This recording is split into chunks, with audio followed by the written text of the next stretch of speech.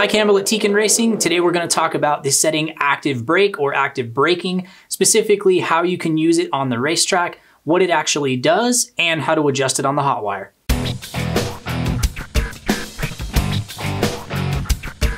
So what does active brake actually accomplish? It's actually very easy. I'm going to use my buggy just to show you exactly what it does.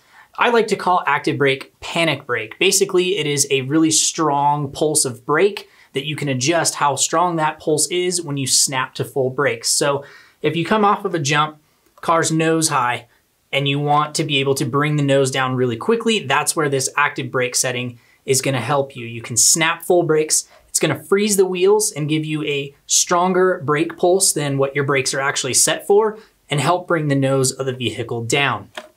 Think of active brake as more of a secondary brake setting. It's really not all that important, but it is there if you want to use it. So the default for active brake is actually off. We don't set any of it in the ESC when you do a factory reset, when it comes out of the box, or reflash the firmware. There are 0 to 6 steps, 6 being the maximum, and the higher you set the slider, the stronger active brake strength you're going to have. So the active brake is actually only available on the RS and RSX line of ESCs. The RX4 and the RX8 don't have it, and it's only programmable through the HotWire. So let's go plug into the HotWire real quick. We'll check out how to adjust active brake. With the ESC plugged into the HotWire, we have access to all available settings, and active brake is located on the brake tab. It's going to be the second setting from the right-hand side, right next to RPM brake and brake minimum.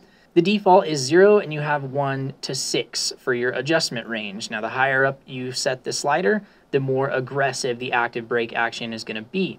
Keep in mind, this doesn't adjust any other braking strengths or settings. This is only going to activate when you snap to full brakes aggressively.